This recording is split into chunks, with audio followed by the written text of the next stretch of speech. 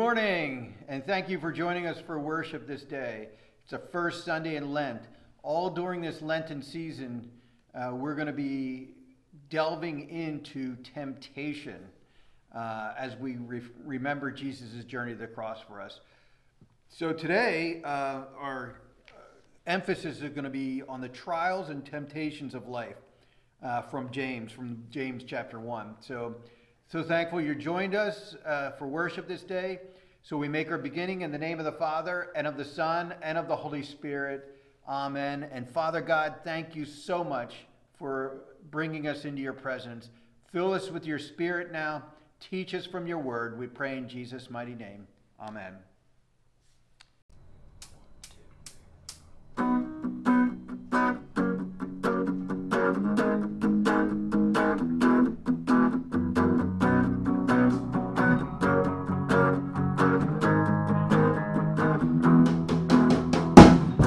Blessed be your name, in the land that is plentiful, where streams of abundance flow. Blessed be your name.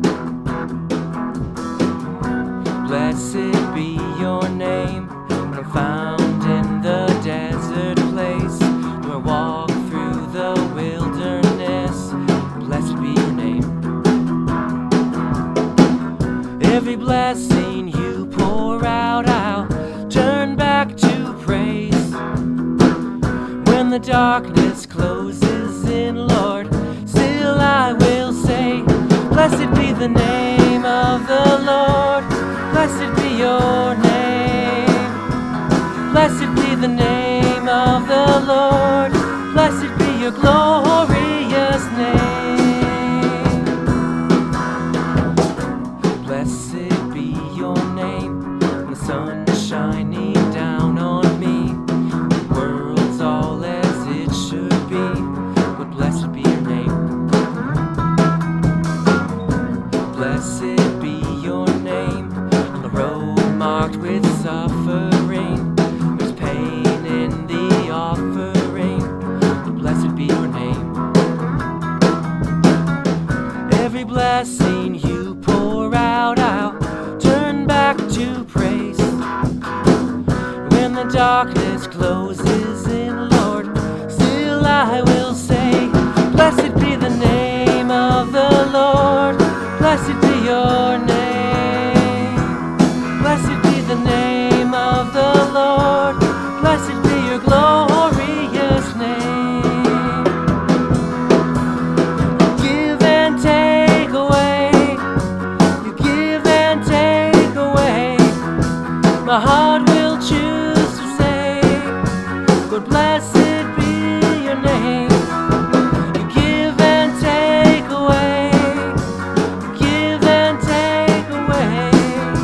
My heart will choose to say, Lord, blessed be your name. Blessed be the name of the Lord. Blessed be your name. Blessed be the name of the Lord. Blessed be your glorious name. Blessed be the name of the Lord. Blessed be your name. Blessed be the name of the Lord. Blessed be your glorious name.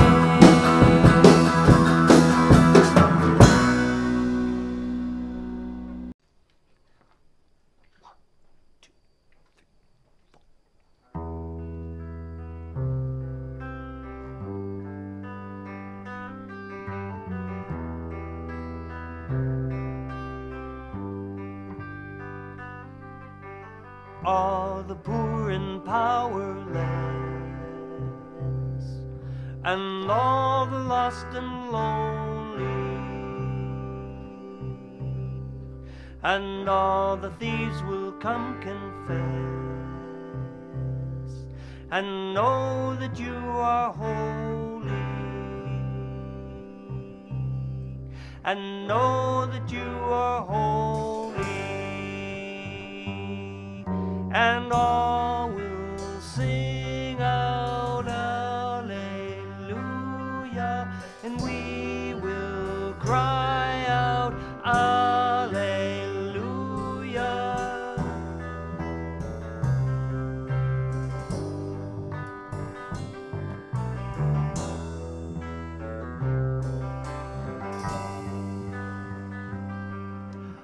all the hearts who are content,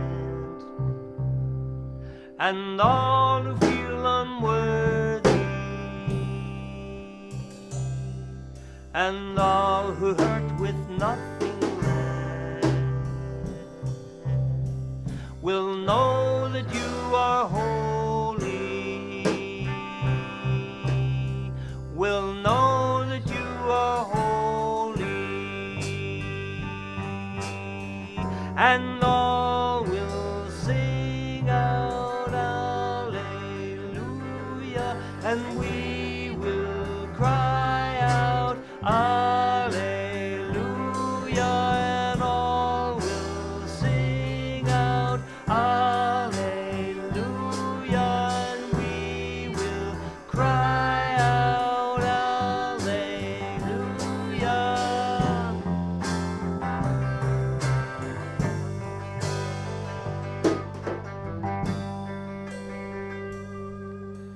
Shout it, go on and scream it from the mountains,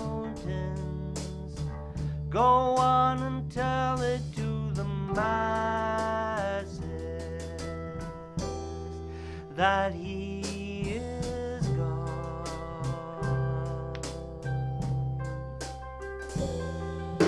Shout it, go on and scream it from the mountains,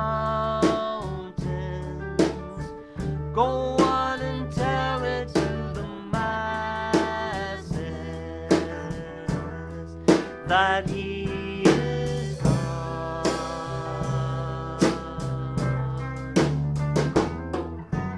Shout it, go on and scream it from the mountains, go on and tell it to the masses that he is God.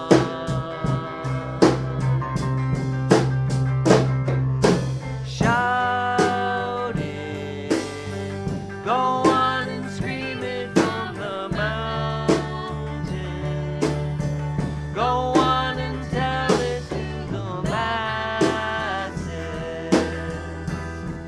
that he is God. Oh, and we will sing out Alleluia, and we will cry out Alleluia, and we will sing out Alleluia, God. Oh, and we will sing out Alleluia, and we will cry out Alleluia, and we will sing out Alleluia, God. And we will sing out Alleluia, and we will cry out Alleluia, and we will sing out Alleluia, God.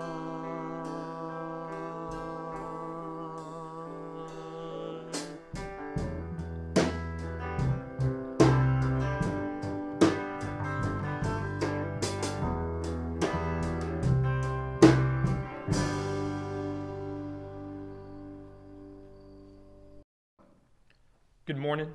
The first reading comes from the book of Genesis, chapter 22, verses 1 through 18. After these things, God tested Abraham and said to him, Abraham, and he said, Here I am. He said, Take your son, your only son Isaac, whom you love, and go to the land of Moriah, and offer him there as a burnt offering on one of the mountains of which I shall tell you. So Abraham rose early in the morning, saddled his donkey, and took 2 of his young men with him, and his son Isaac. And he cut the wood for the burnt offering, and arose, and went to the place of which God had told him. On the 3rd day Abraham lifted up his eyes, and saw the place from afar. Then Abraham said to his young men, "Stay here with the donkey. I and the boy will go over there and worship and come again to you." And Abraham took the wood of the burnt offering and laid it on Isaac his son. And he took in his hand the fire and the knife. So they went both of them together. And Isaac said to his father Abraham, "My father." And he said, "Here I am, my son." He said, "Behold the fire and the wood, but where is the lamb for a burnt offering?" Abraham said, "God will provide for himself the lamb for a burnt offering, my son." So they went both of them together. When they came to the place of which God had told him, Abraham built the altar there and laid the wood in order and bound Isaac his son and laid him on the altar on top of the wood. Then Abraham reached out his hand and took the knife to slaughter his son. But the angel of the Lord called to him from heaven and said, "Abraham, Abraham." And he said, "Here I am." He said, "Do not lay your hand on the boy or do anything to him. For now I know that you fear God, seeing you have not withheld your son, your only son, from me." And Abraham lifted up his eyes and looked, and behold, behind him was a ram caught in a thicket by his horns. And Abraham went and took the ram and offered it up as a burnt offering instead of his son. So Abraham called the name of that place, "The Lord will provide," as it is said to this day, "On the mount of the Lord it shall be provided." And the angel of the Lord called Abraham a second time from heaven and said, "By myself I have sworn, declares the Lord, because you have done this and have not withheld your son, your only son. I will surely bless you, and I will surely multiply your offspring as the stars of heaven and as the sand that is on the seashore. And your offspring shall possess the gate of his enemies, and in your offspring shall all the nations of the earth be blessed, because you have obeyed my voice." This is the word of the Lord. Thanks be to God. Our second reading comes from the book of James, chapter 1, verses 12 through 18.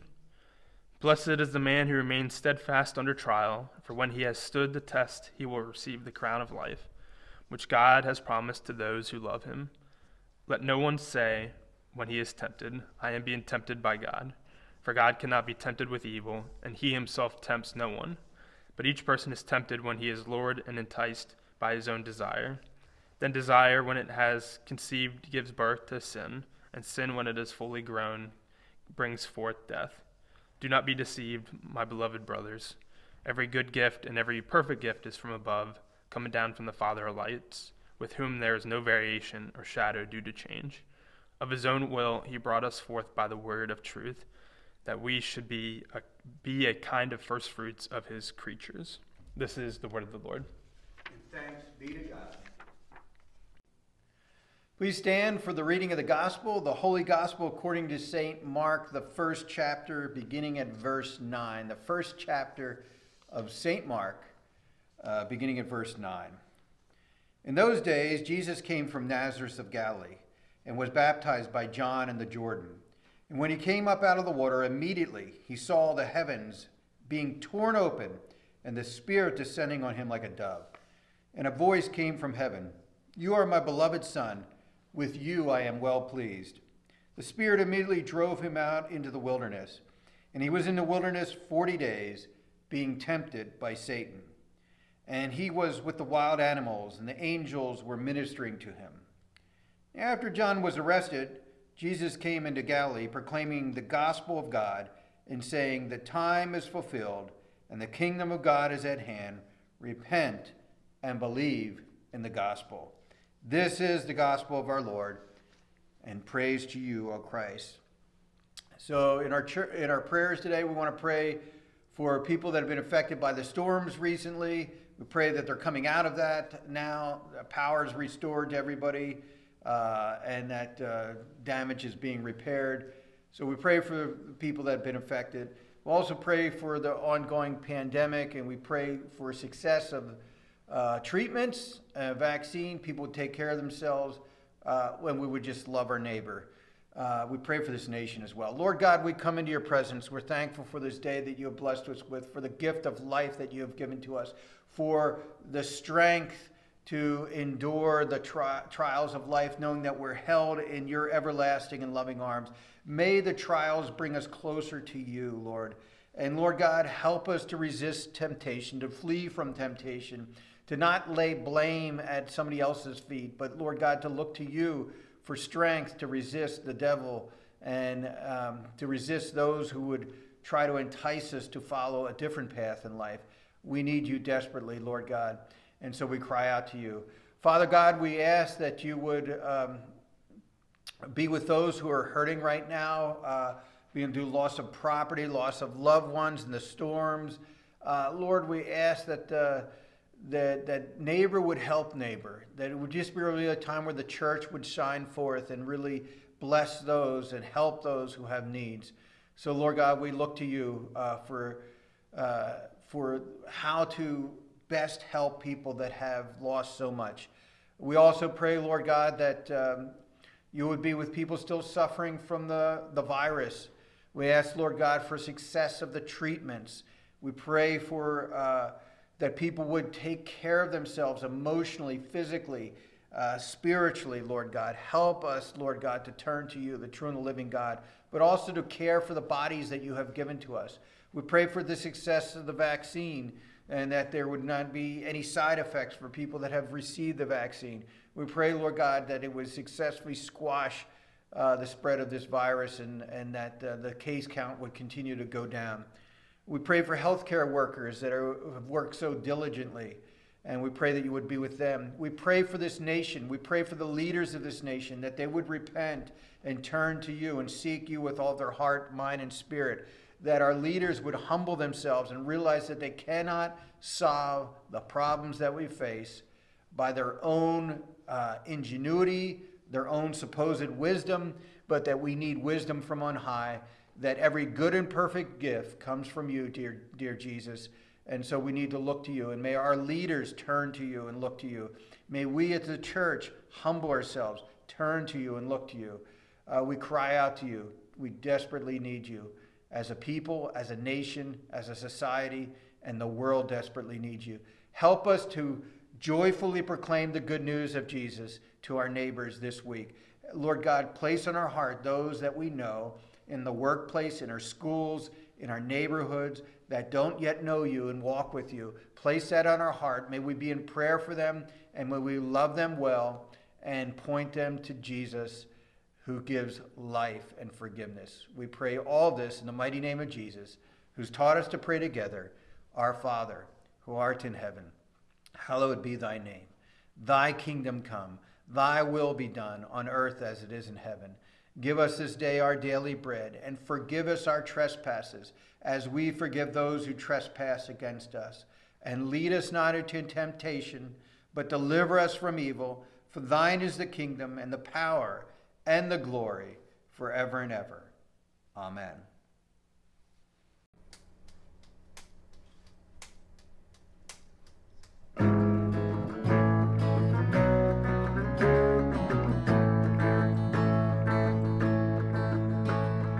Father in heaven, we are your children. You gave us life, oh Lord, life eternal.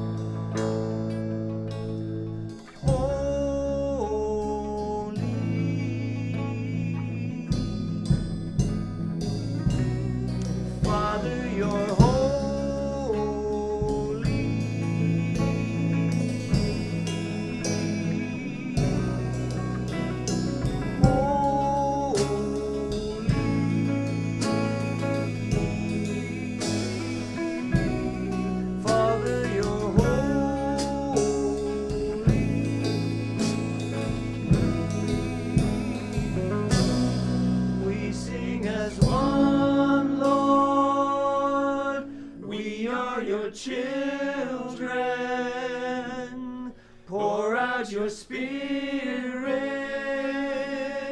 upon the broken. Oh, loving Father, come and draw near us. We see your glory. We sing as one Lord. We are your children. Pour out your Spirit upon the broken. Oh, loving Father, come and draw near us. We see your glory. We sing as one Lord. We are your children. Pour out your Spirit upon the broken. Oh, Father, come and draw near us. We see your glory, and know that you hear us.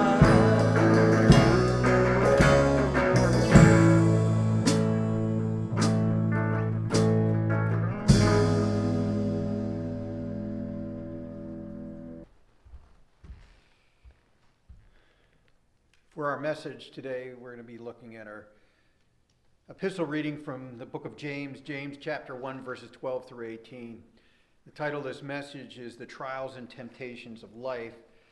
And as we go through our Lenten journey together and remembering Jesus' journey to the cross for us, we're going to be taking a look at various aspects of temptation that we face in our own lives and how we need to constantly come back to Jesus.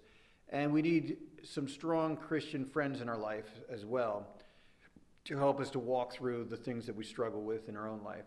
So let's go before the Lord in prayer. Father, open our hearts and minds to you now. We pray that you would teach us from your word. We pray that we would be open to your teaching and that we would not just gain some head knowledge, but that you would truly change our hearts and our minds. Make us more into the image of your Son, our Lord and Savior, Jesus Christ. May we always look to him, who is the author and perfecter of our faith. We pray in his mighty name. Amen. So it is clear from the Bible, in fact, from our reading from James chapter 1, I think verse 13, that God doesn't tempt anyone. That's not what he's in the business of doing. However, it is equally clear that from our passage in James that God allows tests and trials to come into our life. So we undergo these trials, we undergo these tests in our life. So what is the difference between tempting and testing? Well, think about this for a moment. A good test that is administered to somebody teaches that person what they know and what areas they need to grow in. You know, like what they don't know, what they need to work on.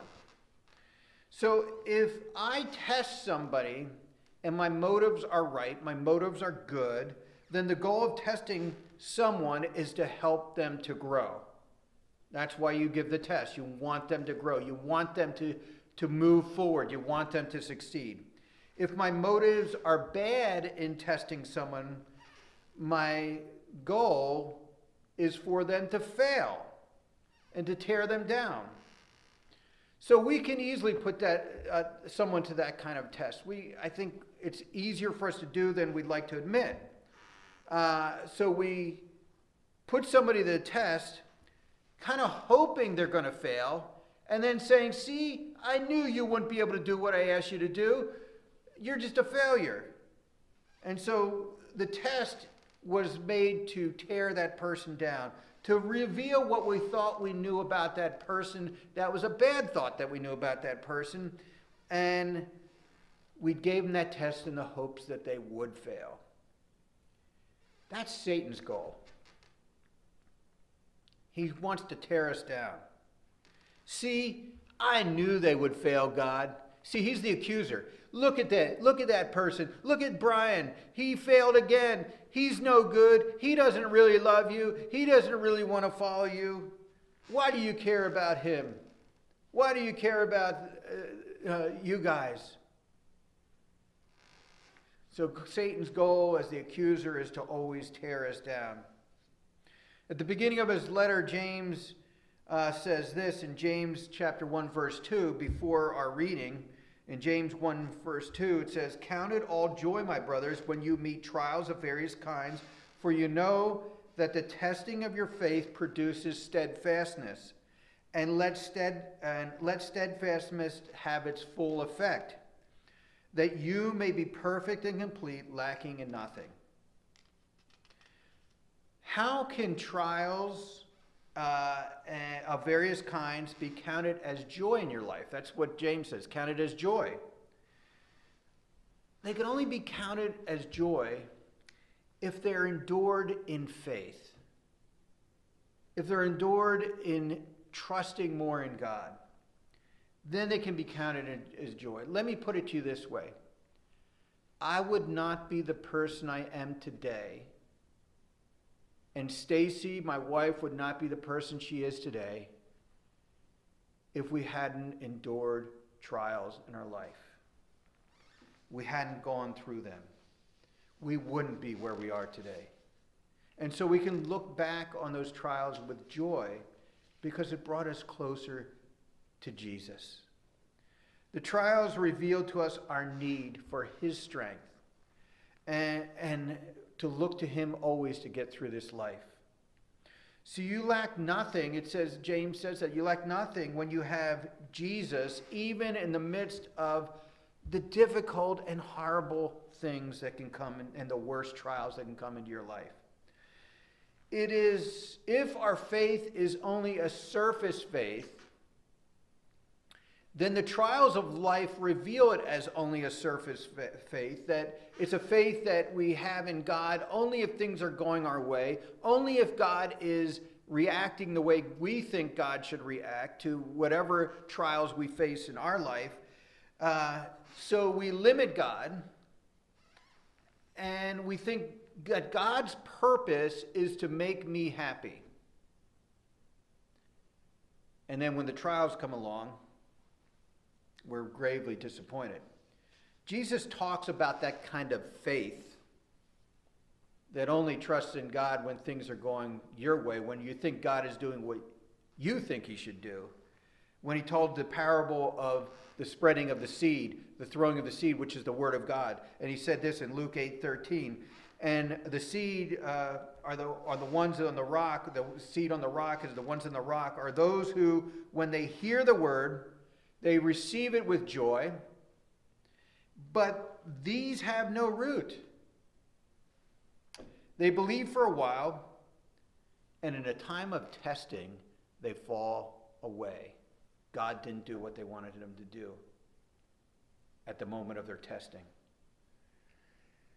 Instead of us learning from our trials, if we're in this situation where we're thinking God needs to do what we need to tell him to do, we essentially reverse things and we put God to the test to see if he will respond the way we think he should respond to us.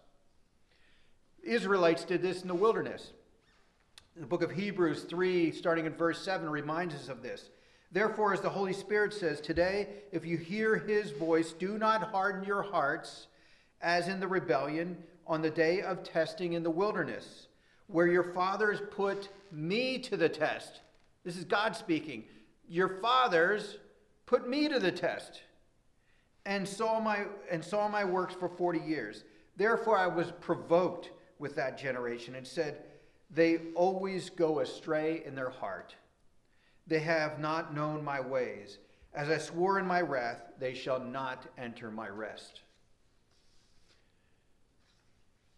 So the trials that God allows us to face in our life when we have faith have one goal. Verse 12 in James chapter 1. Blessed is the man who remains steadfast under trial. For when he has stood the test, he will receive the crown of life, which God has promised to those who love him.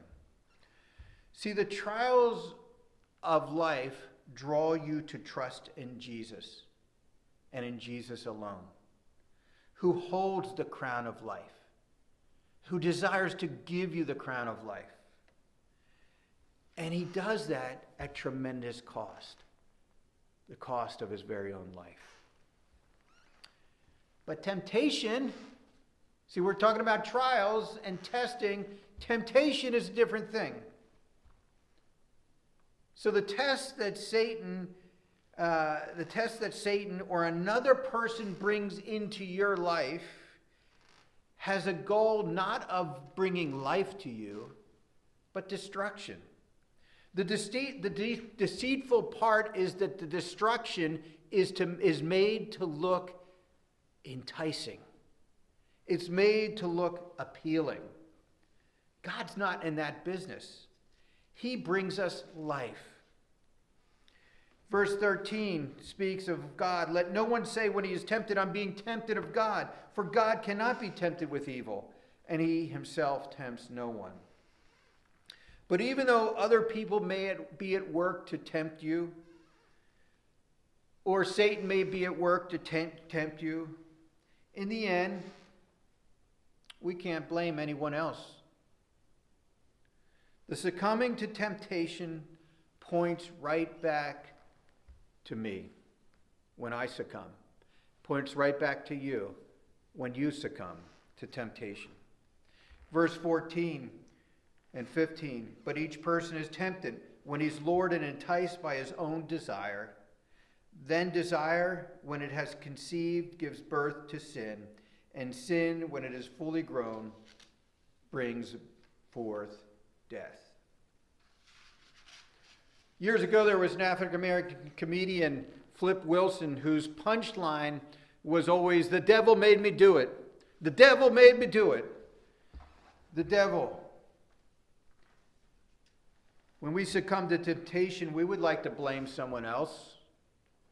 That's what Eve did. The serpent deceived me, and I ate of the fruit. In other words, Satan, the devil made me do it. That's what Adam did. He blamed God. The woman you made, God, she gave me of the fruit and I ate. But we can't point the finger at others or the circumstances of our life or our upbringing or that we're tired or that we're hungry or that we had a busy day at work or that there's a lot of stress in our life right now. God holds us accountable for our behavior. It doesn't mean there aren't some very real issues that we have in our lives that need to be dealt with. There is tremendous hurt that people carry around, and their behavior maybe reflects that hurt. But here's the thing, we need to stop blaming others. If we need help, we need to get help. We need to admit it and reach out for help and stop blaming others. And there's a great pull in our society to blame others for our problems, to blame others for our circumstances, to blame others for what's going on. It's the man who's keeping me down.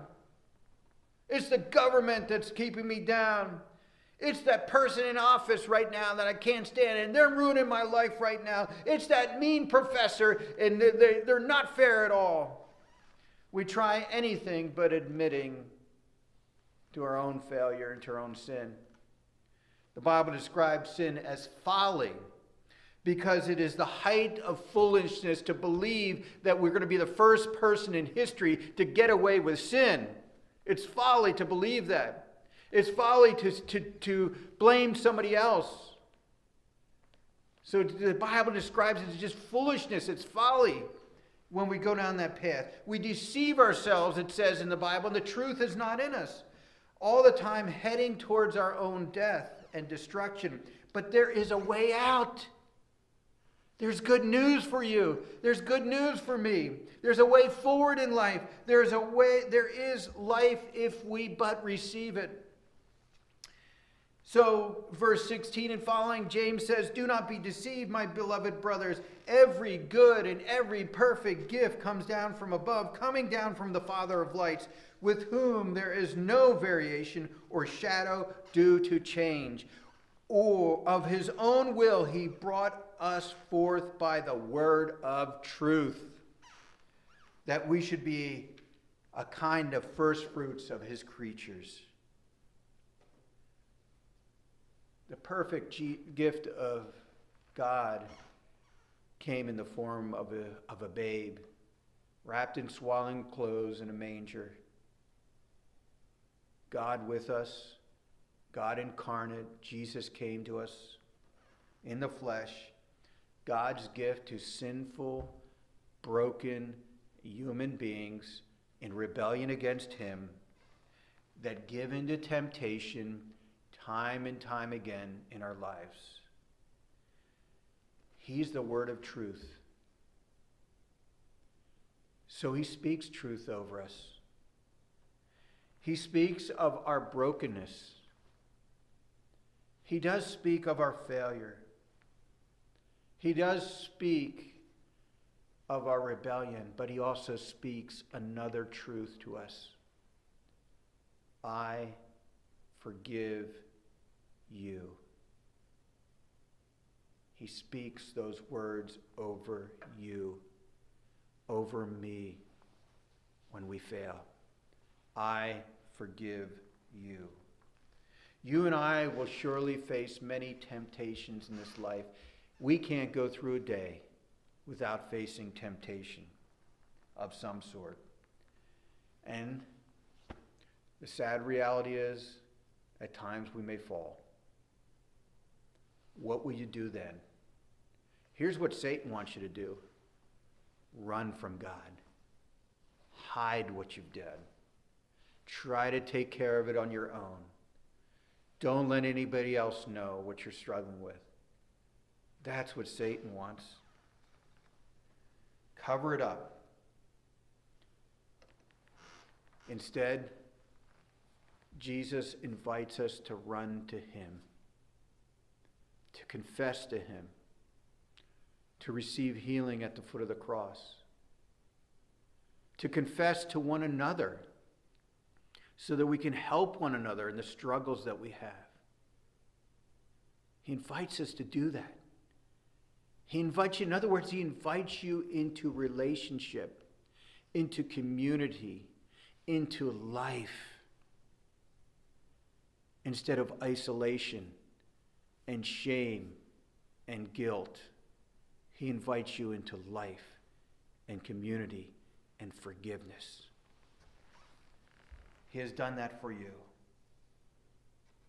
Do you know that that is God's desire for you this day?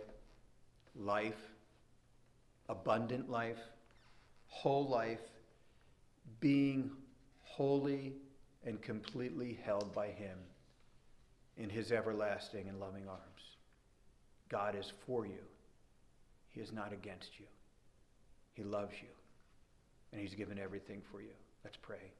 Father, thank you that you have not rejected us, but you love us and invite us into a relationship with you.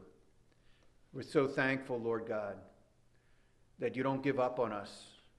Even though time and again we have fallen, we are weak, you are strong. We are broken, but you make us whole. We are guilty, but you declare us not guilty. Thank you for the tremendous gift of your grace. Thank you for putting other Christians in our lives that we can talk to and wrestle through the issues of life that we're dealing with, the weaknesses that we have, and be encouraged by one another. So teach us, Lord God, and lead us, we pray in Jesus' mighty name, and help us to love well the people that you've placed in our community. In your name we pray. Amen. Let us speak together our faith through the words of the Nicene Creed, this ancient creed that was put together, that's a summation of the Christian faith. So please stand as we speak our faith together in the words of the Nicene Creed. I believe in one God, the Father Almighty, maker of heaven and earth, and of all things visible and invisible, and in one Lord Jesus Christ, the only begotten Son of God, begotten of his Father before all worlds, God of God, light of light, very God of very God, begotten, not made, being of one substance with the Father, by whom all things were made, who for us men and for our salvation came down from heaven, and was incarnate by the Holy Spirit of the Virgin Mary, and was made man, and was crucified also for us under Pontius Pilate. He suffered and was buried. And the third day he rose again according to the Scriptures, and he ascended into heaven, and sits at the right hand of the Father. And he will come again with glory to judge both the living and the dead, whose kingdom will have no end. And I believe in the Holy Spirit, the Lord and giver of life, who proceeds from the Father and the Son, who with the Father and the Son together is worshipped and glorified, who spoke by the prophets. And I believe in one holy Christian and apostolic church. I acknowledge one baptism for the remission of sins, and I look for the resurrection of the dead and the life of the world to come. Amen. We're going to have a time of confession before the Lord. And the Lord knows what's really on our heart, but what he's inviting us to do is come before him, be honest before him, come into his presence. Don't hide anything from him. Run to him. It's a mistake for us to run from God. We should run towards him and confess to him. So let's open our hearts and our minds to him. There'll be a time of silence as well, that we can really pour out our hearts to God. So from the words from 1 John chapter 1, verses 8 and 9, if we say we have no sin, we deceive ourselves and the truth is not in us. But if we confess our sins, God, who is faithful and just, will forgive our sins and cleanse us from all unrighteousness. Let's take a moment in silence to reflect upon our need for Christ.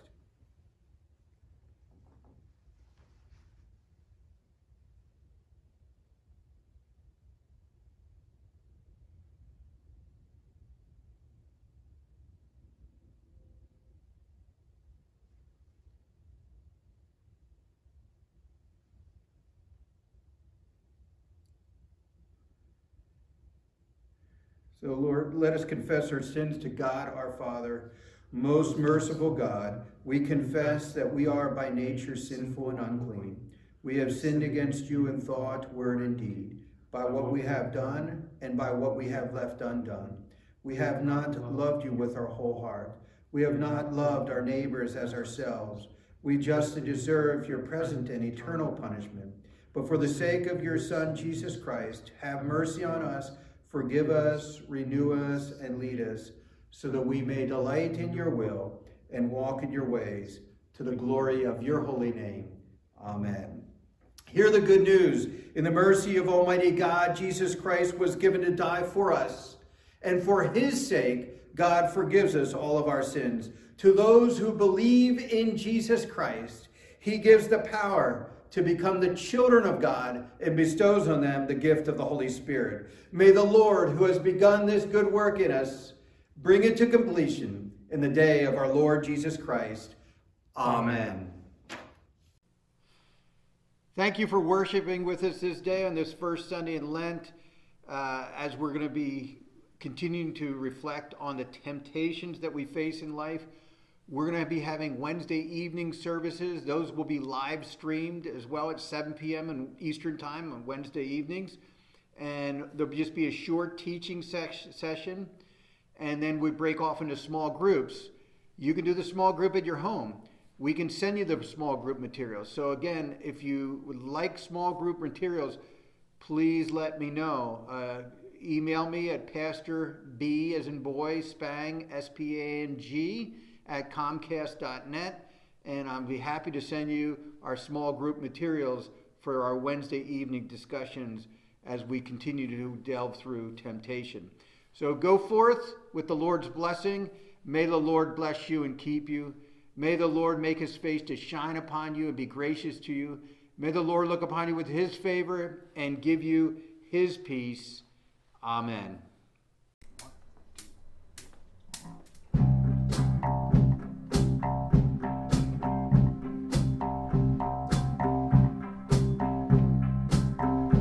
You are good when there's nothing good in me. You are love on display for all to see. You are light when the darkness closes in. You are hope, you have covered all my sin.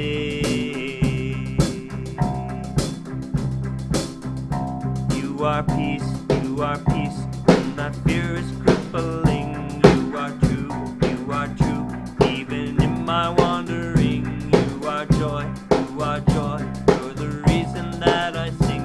You are life, in you death has lost its sting.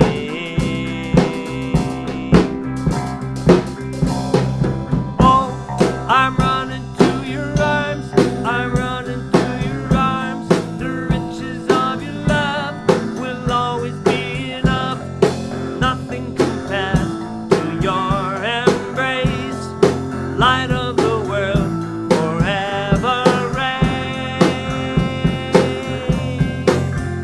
You are more than my words will ever say. You are Lord, all creation will proclaim.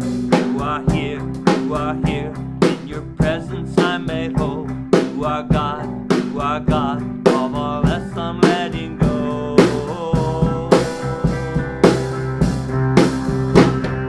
Oh, I'm running to your arms, I'm running to your arms.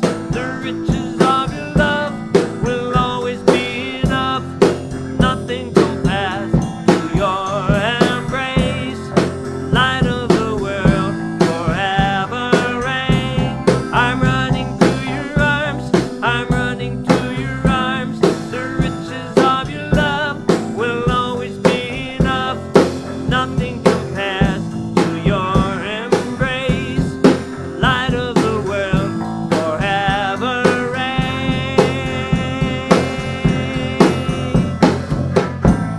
My heart will sing no other name. Jesus, Jesus. My heart will sing no other name. Jesus, Jesus. My heart will sing no other name. Jesus, Jesus. My heart will sing no other name. Jesus, Jesus. Oh, I'm running to your arms, I'm running to your arms. The riches of your love will always be enough. Nothing compares to your embrace. Light of the world, forever reign. I'm running to your arms, I'm running to your arms. The riches of your love will always be enough. Nothing compares to your embrace. Light of the world, forever reign.